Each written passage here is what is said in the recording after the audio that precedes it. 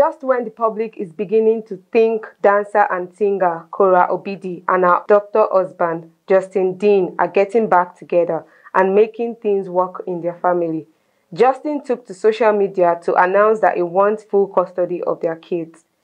Justin Dean left their home in Los Angeles following his March 9 revelation of getting a divorce from his wife of 4 years and the other drama that followed.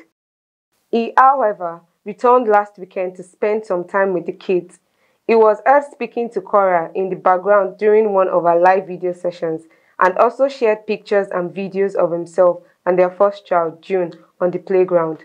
In another Facebook Live, Korra confirmed Justin had the kids and she was free to have some me time.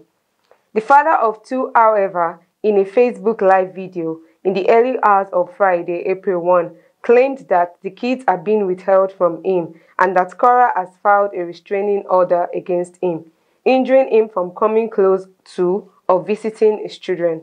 In tears, Justin alleged that the dancer told Child Services that he assaulted her. He said, quote, "My kids are being withheld from me. I'm just going to start with why I divorced Korra, what made me post what I posted. I'm not going to lose my cool, but there's only one thing that can make me do this, and that's my kids. She repeatedly told me she regretted June ever being born. I told her to stop saying so, but she kept repeating it. I called my mom and she would testify in court because she's trying to hurt me. I love my kids. Before, I was going to split custody with her. Now, I want full custody. I'm going to fight her. I'm divorcing Korra because she hurts June."